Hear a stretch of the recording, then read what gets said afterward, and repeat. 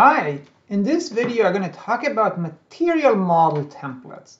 MCalibration has a number of interesting features that allow you to come up with very sophisticated material models using templates. And this is a feature that most people may not be aware of. So today I'm going to talk about how you can use this to better calibrate certain material models that are very interesting and powerful. So to do that, I have an MCalibration window here in the upper right corner. I have just my stress strain graph, and I have a load case in the upper left. The focus though here is on material models and the template features of MCalibration. So I'm going to set material model, and typically we just scroll down this list here on the left and pick something we're interested in, like the ANSYS Aruda Boyce model, and then you pick that, and then you get some parameters. There is really no template here. You don't control that. You just select them all and you get the parameters. But in some cases, you really want a little bit more freedom to set up how the material model is defined.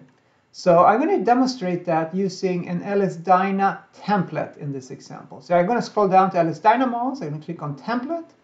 And here you can see there's a number of buttons here. And you can actually type in your template any way you like here as just typing text. But these predefined templates are useful because they kind of explain a little bit how this works. So I just clicked on Matte Elastic. In LS-DYNA, there is a material model called Star Matte Elastic. It's a linear elastic material model. And then if you're an LS-DYNA user, you will realize that anything with a dollar sign becomes a comment. So this is just a comment to remember what's going on. The actual commands to define this linear elastic material model is on the following line. And it needs to have let's see, 1, 2, 3, 4 parameters. The first one is the material ID, and this is set to be 1 here. You can say whatever you want. And then it needs to have the density. And the density is defined in this area here. And this looks kind of weird. What is this? Percent sign RO, 1 e to the minus 9, and then some values. So to understand what this means is we can read about it in the template here, in the template help. Anything in this template area that is between percent signs becomes a variable. So maybe I'll demonstrate that first. I click OK. We'll see now we have 3 variables, rho, E, and PR. So we go back here. Rho is this one. So the first text after the percent sign becomes the name of the variable. We can call it RHO if we want. It doesn't really matter. And then we have a number of parameters. So let's look at the help again here. The first value after the name is the value, the default value that's assigned to this parameter. So 1 e minus 9. It doesn't really matter what you assign to. You can always change it back in the main window, but this is the default value that it's given. And then there are a few other parameters. You can read about them here. You'll see that they are as follows. First, variable name. Then the lower bound, upper bound, optimization index, dimension, and how wide the text field is. So in this case, we have a dimension of 8, which is here. If you go look here, is density. You don't necessarily need to specify all of these. It's only if you want to convert units within MCalibration, since MCalibration handles units for you if you want to use that feature. You can also treat them as independent of units, and that sometimes is easier, particularly when you start working in this template area. So I'm going to get rid of these if I want, and I can then get rid of these if I want, but we can also keep them. So E has a default value of 1, and then it's upper and lower bounds, an optimization index, and a dimension. So that's how this works. We have 3 variables defined here. If I click back to OK, here are my 3 variables. I can now change the upper and lower bounds here too if I want, and the optimization index, etc. So that's the easiest way to use a material model template within MCalibration. It gives you the full freedom to type in whatever material definition you like using the commands for the specific finite element solver you're interested in. This is LS-DYNA, but the same applies for ANSYS, Abacus, etc. But there are some other features here that I want to mention that are very cool that you may not be aware of. I'm going to click on MAT 075 here. So this is a specific model in LS-DYNA. You can see what it's called here. It's a foam model. It's a crushable foam model. And it's a pretty complicated definition, but let's talk about it a little bit. These lines are comments. They're two doubles, dollar signs. It's a comment. We don't need them, but it just helps us read this. And then we have the material ID. We have density. We have a parameter called ym, vc, etc. So here are those parameters. And then we have another comment.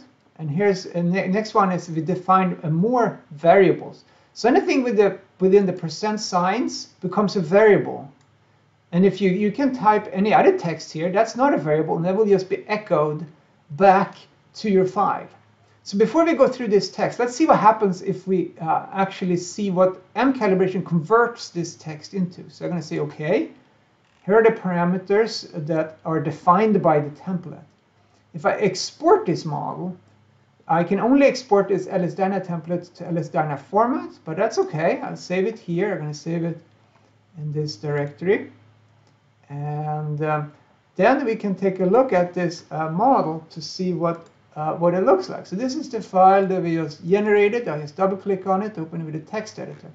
So the text editor, these are the comments. They are still here, and then we they're here, right? Here are the first line that we talked about. But then we have these tables. In LSDyna, they're called curves, curve ID 101, 102, etc. Where do these come from? How does MCalibration create these tables for us? And this is a really cool feature that I want to talk about here. So if you look at this, it creates this table in Python. So there is a section here in this template definition where the commands are not just echoed back into the exported material model file, but it interpreted by, in this case, a Python command interpreter. So Python start and Python end is showing MCalibration where the Python commands are, and then the commands between them are Python commands. So this is a Python comment. But I wanted to define now a variable s1 that I'm going to use in my Python template. So the variable s1 I want to also be able to set over here. So s1, by doing it this way, it's interpreted by MCalibration, creates a variable s1 with a default value of 0.05. That's what we have back here. And then I can look at the commands here. I create a linspace Python array, which has 30 values. 30 values, right? And that's why we have 30 lines here in this one. So let's go back. So it linearly spaces out x values between 0 and 0.9, and I get 30 of them here apparently. And then I have a for loop in Python. So for each value in the x array here, I calculate the y vector by some kind of Python command. So this could be any mathematical expression you like, or anything you want. Anything you can do in Python, you can do here. So I'm basically creating a vector y with these values. But see now, I want to replace s1, which is the variable, with the actual value that the user is specifying back here. So to replace it, I don't want to define a variable. I already have defined it with a percent sign. I want to use the value of that variable. That's when I need to use the dollar sign. So anything within dollar signs becomes a variable that will be evaluated. If I didn't have that, then s1 will be a variable that Python would need to know, and Python doesn't know it. So this will replace being a variable. So that's the dollar sign syntax here. You can read more about that in the help format, as I mentioned earlier. And then you basically just print this out. This is a Python print command, and that creates the table that we had before. So this allows you to parameterize a table or any of the material commands that you have within the definition in a little bit more abstract way, but it's very powerful because you don't need to you can search for the parameters that drive the table or the list of parameters instead of having a huge list and try to search them directly. This can be much more effective in terms of the material calibration procedure. So that's Python start, Python end, and further down I define a second curve. In this case is Python start, Python end. So this is an example with an LSDyna situation when you have this. You can do this in any of the other template features that are available in MCalibration. It applies to ANSYS, Abacus, etc. Even PolyUMod has templates that you can use for this purpose. So that's kind of what I want to talk about here to demonstrate to you that there are some really powerful templates that you can use to have a really powerful and interesting control of how the material model is defined and which control parameters dictate what's used in the material model.